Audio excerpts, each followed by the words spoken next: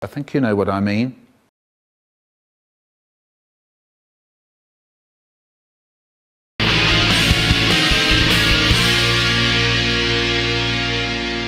Hello, I'm the Nostalgia Critic guy. Remember it so you don't have to. Why do we lie about Santa Claus? Oh, come on! What are you doing watching my show? You're way too young to be watching my show! Oh, for sake, I didn't mean to! That's the kind of stuff we say on this show! You're not supposed to be watching it! Let's just get going before I run the Easter Bunny for him, too.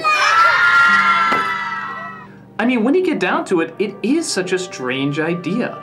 All the parents, as well as pretty much all the world, lies about the existence of this fictional character. And there's no given time that kids are supposed to be told. They either sort of figure it out on their own, or their parents tell them when they think they're ready.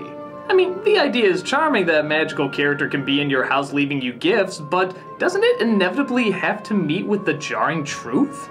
Don't a lot of kids have to go through heartbreak and sadness when they're told there is no Santa Claus? Okay, most kids take it okay, but there's definitely some that are just destroyed by that fact. The idea of finding out that there's no Santa for some kids is like finding out there's no God. It's pretty heavy stuff to have sink in. So, why do we do it?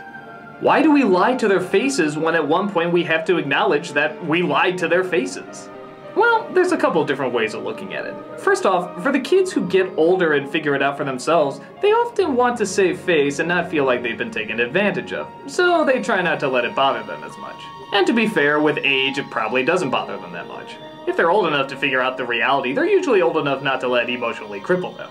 But what about the kids who don't figure it out? Well, many are told that they can now partake in a new kind of magic. The kind of magic that involves keeping the illusion alive for other kids. Because, hey, magic is an illusion. Especially if you have younger siblings. Suddenly, you can be the one creating the fantasy and putting on the show. You can be the one creating and sharing the stories. And if not with your siblings, then with any other kids you come across. You now have the ability to no longer be the audience member, but rather the weaver of the illusion itself. You can create as opposed to witness, and that's a great feeling for anyone. But that still doesn't answer the question of why. Why do we continue to lie about it? Recently it hit me why the illusion of Santa is not only a good thing, but actually an important thing. Really think about all the surprises life has thrown at you. Just when you think you got it all figured out, you have all the answers, a bit of truth you never expected falls in your lap and changes everything. As many of us have noticed, change is hard, and there's been far too many times we come across a situation that's fooled us. A person who did something we thought they could never do, or a mindset you've held for years now has to be totally different in light of something that's occurred in your environment. Everybody has to go through these rough times at some point in their life, where someone's perception of reality is suddenly destroyed and everything becomes uncertain. What else was I wrong about? What other surprises could be around the corner that could make me look foolish? What should I now question and be afraid of? The Santa lie, if you think about it, is our first way of dealing with that. It's a way of saying, yes, this wasn't what you thought it was, but it's alright. The world didn't blow up, you still have so many things to be thankful for, and Christmas somehow is still just as wonderful as it was before. In fact, the discovery of the illusion and your chance to now partake in it might even make Christmas a little better for you.